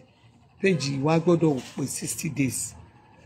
So page yẹn tẹ́ bá ṣàkíyèsí pé tí pé 60 days. It's just a new page. Ó kàn ètè grow ni. So orí page yẹn mo ti màmá ṣe. So eléyìí is just for general thing. Kí n rí nǹkan tó ń lọ Nàìjíríà kí n gbé síbẹ̀. Eléyìí mo kàn ń ṣe show bẹ́ẹ̀ ni for now. Pending the time tí ẹ máa fi right. Orí Elizabeth Obanla the comedian yẹn lẹ ti máa lọ like. Ibẹ̀ lẹ ti máa rí tí màá ṣe show mi. Ibẹ̀ mo ti máa bá yín sọ̀rọ̀. That's the page that I want tí mo fẹ́ máa lò. Eléyìí general something a máa ṣe gbàgbós general nǹkan tó ń ṣẹlẹ̀ Nàìjíríà. Not gbàgbós ọ̀njà, I don't have interest. Nǹkan tó ń ṣẹlẹ̀ Nàìjíríà tí bá rí bo nǹkan tí mo fẹ́ gbé ọ̀hún sọ kankan ẹ̀rí kankan màmá post ẹ̀ síbẹ̀. I have told you this is new me. I'm Elizabeth Obanla Elizabeth. Nobody call me say Madam Ejoko or no. Èmi fúnra mi ni mo pera mi. And if I have called myself, it is not me that is talking. It is not me that is preaching for myself. It is the Holy Spirit that is preaching for me. It is me and my God. So, èèyàn lè bú mi di next year, I don't care. Ẹ lè ṣe anything, I don't care. Ìwọ ló mọ reason tó fi ń bú mi. So continue kó máa bú mi lọ. Ṣé nǹkan tí mo sọ yìí? Téèyàn bá bú mi yẹn ló máa dùn mí. Tẹ́ ẹ bá sọ̀rọ̀ mi yẹn ló máa kà mí lára. So ẹ bú mi dáadáa. Ìyẹn ló máa ṣé kò yẹ ìtú. That one will ìyẹn ló máa dá. Which means I'm relevant in the society. Which means mo ti hit a hard níbì kan. Mo ti hit a hard níbì kan. tí ọgbẹ́ ni ọgbẹ́ ẹ mọ̀ pé ọgbẹ́ òun jiná ọgbẹ́ tí mo ti yí ti ẹni yẹn ó wà bẹ́ẹ̀ tó ń dùn lójoojúmọ́ so I'm okay, it's fine, and look at me, I'm fine because I have won the battle. I am the see I have won that battle. I am the conqueror. Èmi ni mo jagun tí mo ṣẹ́gun. So ẹni tó bá ṣẹ́gun jagun tó ṣẹ́gun òun ló máa ń ṣakọ. Mo ti ṣẹ́gun already. Kò sí ẹ̀jẹ̀ kankan mọ́. All what I needed, God has done it for me. So what is the story again? So ìwọ tó o ṣì ń sọ̀rọ̀ mi ìwọ lára ṣì ń ta ẹ náà lẹ́nu àná lára ń ta. So ó yẹ kó máa rí bẹ́ẹ̀. Ó yẹ kó máa rí bẹ́ẹ̀. Ẹ̀yin èèyàn mọ̀ sùn. Tó jẹ́ pé nígbà tẹ́ bá náà tẹ́ fẹ́ nà patán. A máa ṣọyìn. Ó lè kàn sọ sáré wálẹ̀ kan náà. A wá gé yín jẹ. Ó ti dùn ní. Tó bá wò yìí, ó kàn máa dédé wá ń ṣì ìka. Ó ń dùn ní. Nítorí ṣe fún ló ń dùn. Ṣùgbọ́n tí wọ́n bá mọ̀ pé tòótọ́ ló wìn, ó ti wìn ní. Wá máa fẹ́ nìyẹn ṣàkọlù. Because Ọlọ́run ti gbógo fún ẹ. Ó gbógo fọ́lẹ̀ mi. Ó gbógo fọ́lẹ̀ mi. Èmi aláìlé nìyàn rárá. Ó dẹ̀ wá padà wá gbógo fọ́lẹ̀ mi. Kí ni mo ti fẹ́ kọ́ lọ́ọ̀ ṣe fún mi? Olamide Olafoni, the first time my sister come there to buy 7 ginger. Ẹ ṣe àwọn ilé ìwọ̀n ra ginger, wọ́n mọṣẹ́ ginger ni. Olamide Olaofe, báwo ni ginger yẹn, báwo ni iṣẹ́ ẹ tí ẹ fún mi ginger kí sá polówó ẹ ginger yẹn ń ṣiṣẹ́. Ohun tí iṣẹ́ tí ginger ń ṣe ẹ gbàgbé ẹ̀. Ó ń ṣiṣẹ́ fún general body system ní ginger, that is it. Ó ń ṣiṣẹ́ fún general body system. Kẹ́mi Aganga Williams ẹ káàárọ̀ mà ẹ kú gbádùn. Àwọn ọ̀rẹ́ mi tó gba senior friend mi ni wọ́n. Ẹ mọ̀ kan jù mí lọ senior friend mi ni wọ́n. Ẹ kú gbádùn ẹ kú palẹ̀ mọ́. So irú àwọn èèyàn bẹ́ẹ̀ tẹ́ bá ti rí àwọn tó love mi tó like mi gbé àwọn tó married women ni wọ́n. Àwọn tó ṣe ginger dá oògùn tó dá ni ginger. Ó máa clean inú. It works for general body. General ni. Kò sí nǹkan tó lè gbé sára ó máa ṣiṣẹ́. Kò sí nǹkan tó lè ṣe ẹ́ láyé. Tẹ́ bá rí ẹni tó ti ń kú lọ tó oògùn òyìnbó òṣìṣẹ́ lára ẹ̀ mọ́. Just save that person. Kò rán ẹni yẹn lọ́wọ́ kó kàn fún ní just 4 bottles. Kò ra 4 bottles. Tẹ́ni yẹn bá ra 4 bottles tí ara ẹ̀ ò bá padà normal kẹ́ ẹ pè mí kẹ́ni ọba ńlá you tell lie. Oògùn yìí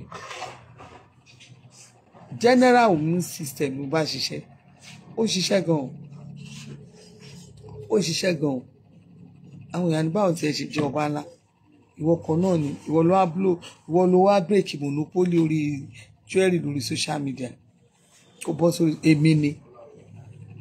Nígbà tí mo bẹ̀rẹ̀ sí ní máa surprise tí mo ó yá iye rẹ̀ ó ní àwọn èèyàn bẹ̀rẹ̀ sí change. The same thing lórí aṣọ. Gbogbo ọjà yẹn tẹ́lẹ̀tẹ́lẹ̀ bí ìgbà tán ṣe bí ìgbé ọjà wo ni but thank God for Ọba Elizabeth. Mo dẹ̀ dúpẹ́ fọ́lọ́run. Wọ́n máa hate mi. Àwọn onílé aláṣọ máa hate mi. Oníjọ́rì máa hate mi. Àwọn oníkírìmù máa hate mi.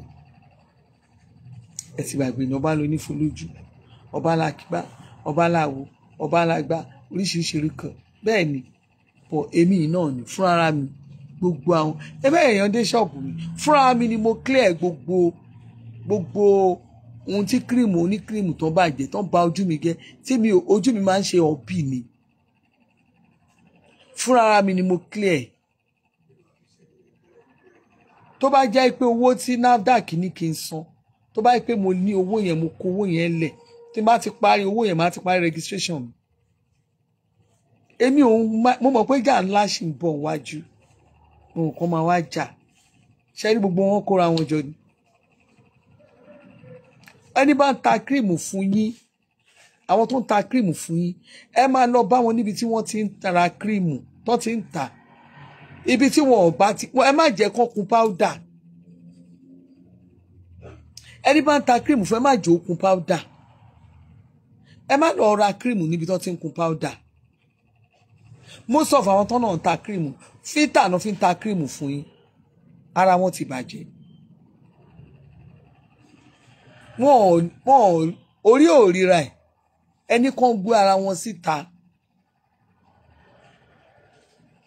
mo dúpẹ́ lọ́wọ́ Ọlọ́run pé kò sí èèyàn kan tó lè sọ pé ọba ńlá wọlé èmi ni mo bẹ́ẹ̀ clear ojú ẹ̀ tó gíràn tó fi bu èyí fúnra mi mo clear fúnra ara mi ni mo clear àwọn tó máa ń ra cream lọ́wọ́ mi tó ń ra mọ́ bọ́yìn wọ́n mọ̀ pé wọ́n máa sọ pé èmi ò tí ì ní product kan lẹ̀ mi ò dẹ̀ ń ta cream anyhow because àwọn tí n bá máa ṣe lè gẹ má ti rí ọ̀dà màá sáré owó tí mo ti mọ̀ àwọn èèyàn mi mọ̀ mí nà màá sáré ṣe ọ̀dà ẹ̀ fún ẹ.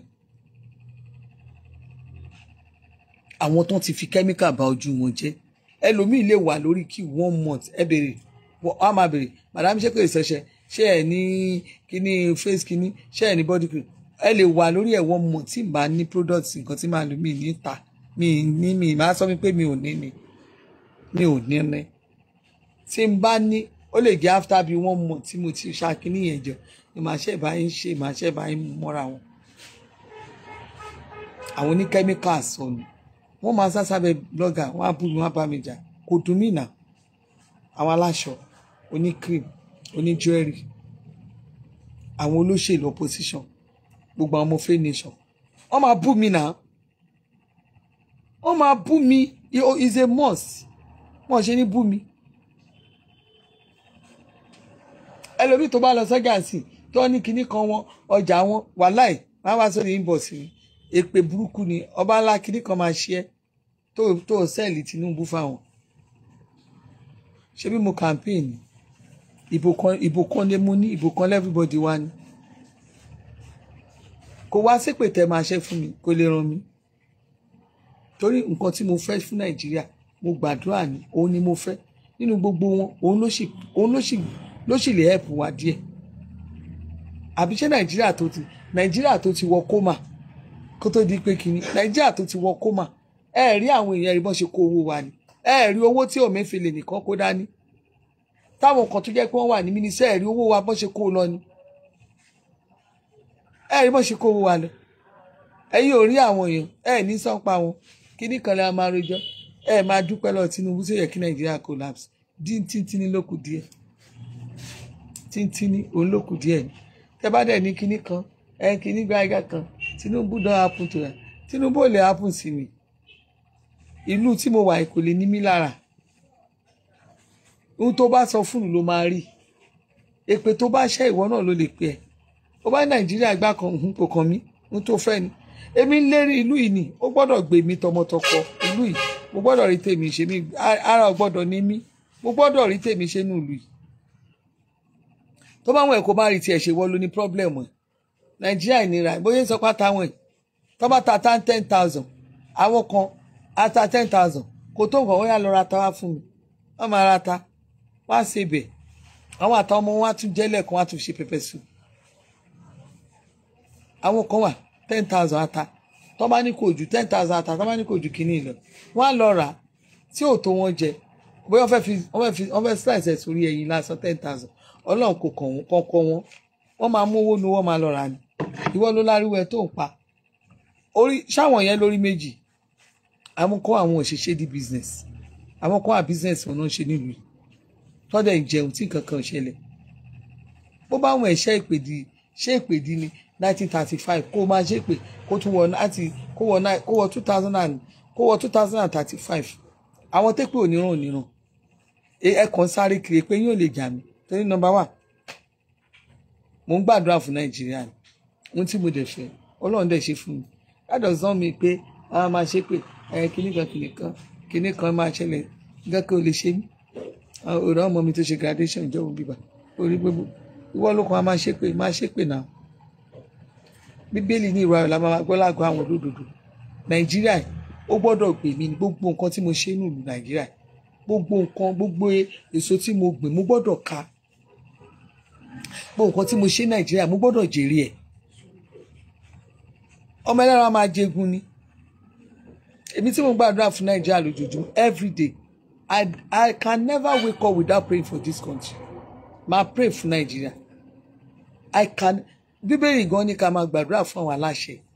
Ìwọ tó bá ti fi ìjọ ẹ sílẹ̀ tó gbàdúrà fún, tó fi church ẹ sílẹ̀, tó fi ìlú ẹ sílẹ̀ tó gbàdúrà fún, tó fi iṣẹ́ sílẹ̀ tó gbàdúrà fún, that is ọjà business ẹ, bóyá ministry iṣẹ́ tó gbàdúrà fún, tó wò pé ọ̀gá ẹ wà ministry kan, ọ̀gá ministry ẹ ló ń ṣépè fún lójoojúmọ́. Lẹ́yìn kó máa gbàdúrà pé nínú ministry tí mo wà yìí, Ọlọ́run ṣàánú fún mi, gbé mi náà sókè, jẹ́ kémi náà dókè, jẹ́ kémi náà dókè. Ẹ máa ṣépè, ìpè ní tí every time, ìpè ní Nàìjíríà yẹn, Nàìjíríà yẹn, ikọ̀ ní Nàìjíríà yẹn ò lè ṣe kíní kan dáadáa, kíní kan mọ́. To me, I know pé ìlú yìí dáadáa wà ń bẹ̀, ayọ̀ wà ń bẹ̀, ìgbéga wà ń bẹ̀, ìṣeré wà ń bẹ̀. That is it. So that is me. Ó bá ṣe pé kankan mi, kò pọ́n ẹ̀mí. Ṣé Nàìjíríà ó máa dà? Lójú èmi àti Nàìjíríà máa dà. I have 100% belief pé Nàìjíríà máa dà. I have it. I have that feelings pé Nàìjíríà máa dà. Ìwọ tó bá ní feelings ó lè ti ro pin, ó lè lọ sí anywhere, bó bá wọn lọ sí Canada kó lọ sígbà kó lọ ibi tó bá wọn kó lọ, àwọn ò lọ bí kankan, Nàìjíríà la wà. Tá bá lọ a máa padà wálé wa ni. Ṣé bí Davido lówó lọ́wọ́ bó ṣe fẹ́ ṣe wedding yẹn kó ṣe lọ sí Amẹ́ríkà, kó l'Amẹ́ríkà máa dùn gan. Bó pẹ̀lú bó ṣe lówó lọ́wọ́ kó ṣe lọ sí Amẹ́ríkà. Owó wà lọ Davido náà. Kó ṣe l'Amẹ́ríkà. Ó ní private jet, àwọn bàbá ẹ̀ ní òun náà ní tán lè fi kó àwọn family wọn lọ.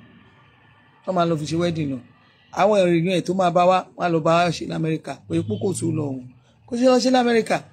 Why tó fi prefer pé ilé? Ó mọ̀ pé Nàìjíríà ní gbogbo tùngbà, gbogbo ẹ̀ wà. Nàìjíríà ní tùngbà wà. Ìlú yìí ní tùngbà wà. A lọ sí ìlú òyìnbó lọ máa lọ ní depression. Díẹ̀ ló kù mo fẹ́ kún Canada tíntínní ló kù. Ǹjẹ́ tí n bá sùn, bẹ́ẹ̀dì máa vibrate mọ́ mi lára ni. Tí n bá sùn, ara mi máa ṣe báyìí ni. Wọ́n bẹ́ẹ̀dì máa gbọ̀n, èmi náà máa gbọ̀n mórí bẹ́ẹ̀dì. Èmi ò tí ì ríru problem tí mo láyé mi tí ìrú ẹ̀ rí o. Mi ì tí ì mọ òyìnbó tí mo lè lò fún. Ara mi máa gbọ̀n ni. Tí n bá ti wọ ká ní mo lọ ṣẹ̀mù, tí n bá kó inú bedroom wa báyìí, máa bọ́ sí sitting room. Tí n bá kó sitting room, next kìíní báyìí, ibi tí mo ń display ọjà sí ni máa rí. Tí n bá ti rí ibi tí mo ń display ọjà sí báyìí, máa ṣe wá yọwọ́ sí báyìí, máa wọ kitchen. Ibi tí mo ń display ọjà sí báyìí, tí máa ti wo bẹ̀ báyìí, omi á dẹ̀ máa dà lójú mi wọ̀rọ̀wọ̀rọ̀, mi ò ké. Omi yẹn á kọ̀ máa, mi ì mọ ibi tó mi yẹn ti ń wá. Tí n bá wá kúrò, ká ní mo wá ń jáde lọ. Last kìíní, ibẹ̀ ni ẹrù mi wà. Tí n bá wọ ẹ̀yìn ẹrù mi wà ńbẹ̀. Mo wá wo ibi tí mò ń kẹ́rù sí, mi ò rí nǹkan kan ńbẹ̀. Omi máa dà lójú mi ni. Omi yẹn máa dà lójú mi ni. Mi ì ní mọ ibi tó mi yẹn ti ń wá. Tí n bá máa padà wọnú ilé báyìí pé mo borí báyìí, tí n bá sọ pé mo dùbúlẹ̀ báyìí, gbogbo ara mi máa vibrate mo bẹ́ẹ̀dì báyìí. Mi ní mọ nǹkan tó ń ṣe mí. Mo padà sí wọ́n ti gbà tí mo padà sílé o. Náà ní trauma, nǹkan tí mò ń rí, trauma yẹn ló ń jẹ́ pé trauma yẹn ló wà lára mi. Trauma yẹn ni. Trauma yẹn ni. Ẹlòmíràn sọ wípé kí ni ẹdún náà ẹ̀yin kàn máa ń wo ìpè, ẹlòmíràn kàn máa sọ̀rọ̀ á máa ronú kóhun ní ronú straight. Ká ní mo fẹ́ bẹ̀rẹ̀ sí ṣe, mo fẹ́ máa ṣe business, mo fẹ́ ká ní báyìí ẹ̀gàn mo fẹ́ bẹ̀rẹ̀ ọjà mi padà sí Canada. Mọ iye owó tó máa ṣe involve mọ́ mi lára. So you now expect me pé kí n wọ plane kí n máa lọ sí Canada, kí n lọ ṣeré ní Canada, kí n lọ sùn kí n jí. Kán bá ní kí ló dé wọ́n ní pé kíní kí n lọ fi èlò ni mo fẹ́ lọ fi ṣeré yẹn, kí n kàn wọ plane lọ sí àbí ṣebí nǹkan tẹ́ ẹ fẹ́ nìyẹn, kí n kàn wọ plane kí n wá proof point fún yín pé yes mo lè wọ Canada àbí ṣebí nǹkan tẹ́ ẹ fẹ́ nìyẹn. so tí n bá dán kí n jókòó kí n tún lọ jókòó kí n máa lọ ronú kí n máa sunkún ṣebí nǹkan tẹ́ ń wá nìyẹn ẹ má wọrí mo sọ fún ẹ jẹ́ ìṣàwùjọ díẹ̀ náà ló kù ojú ló ń kán bòjì òórùn bọ̀ ń bẹ̀ ojú ló ń kán bòjì òórùn bọ̀ ń bẹ̀ òórùn bọ̀ ń bẹ̀ kẹ́ ẹ lè mọ̀ ìlú tó jẹ́ pé ó difficult mọ̀ pé ó difficult oní UK tó bá ní tí somebody like ti máa ní any criminal or anything mi ò lè rí ní UK mi láéláé láyé UK ìgbà tí mo lọ sí France yẹn ó yẹ kí n lọ sí UK mo kàn dídì kan ṣe mọ́kọ mi kàn ní just for them to just most people doesn't understand why I don't travel to Canada most of you doesn't know I have trauma each time ma ti rí ọjà mi tí ta àwọn content wọn àbúrò máa fi ṣe kà ní ẹ̀kan gbọ́ àwọn babalá arípẹ́ wá ẹwà round ẹ fún wa ní gàrí ẹ fún mi ní gàrí 30 kg ẹ fún mi ní gàrí 30 kg ẹ fún mi lélùbọ̀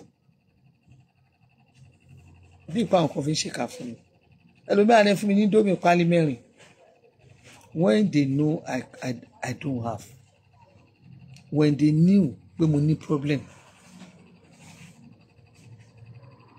so mo sunkún ojú mi yọ and you understand most people doesn't know what I face but I thank God for today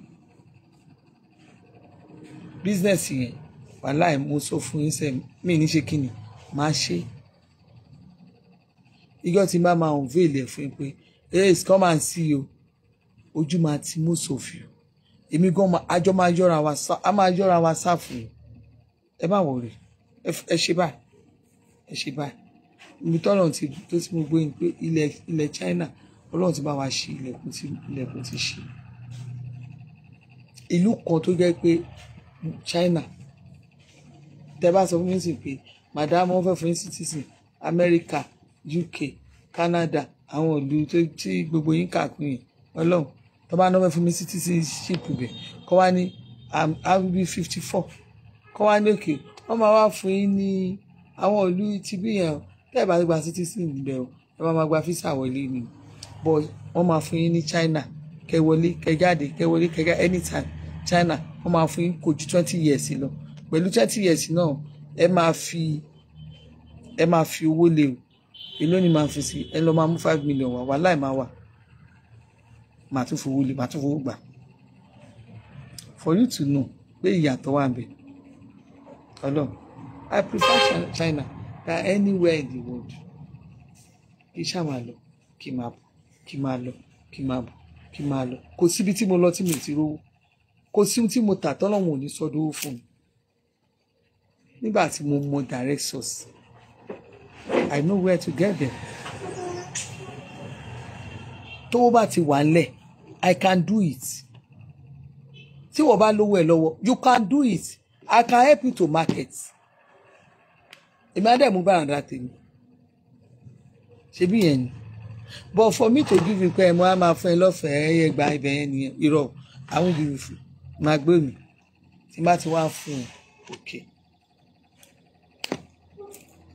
ó bá gbé ọrùn èdè olè wá lè lọ tàǹbò mi o but tó bá invite madam bá mi ta kémi náà rí ṣéǹgì máa bẹ́ẹ̀ ta ṣùgbọ́n owó bá invite mi á lè jà tó bá tún nídìí help mi lọ́la kan ẹjọ́ kíní kan padà ilé o tóró ti dá mi síwájú ó ti rán kó tẹ́lẹ̀ tútù bẹ́ẹ̀ ní ká máa ṣe madam ẹ̀jẹ̀ ṣe lè fún mi ní kíní kan lè mi ń tà ẹjọ́ mà ṣe lè help mi ò help yàn lọ́fẹ̀ẹ́ o ẹ lọ pẹ̀lú mi. wọ́n lọ bá mi ra kókó kíní wá má lọ ra yẹn o má lọ ra kúlíkúlí wá fún mi. Ta ló ń pe brọ́dà ẹ̀ wò mi ò rán ẹ̀ṣẹ̀ náà ẹ nìdá.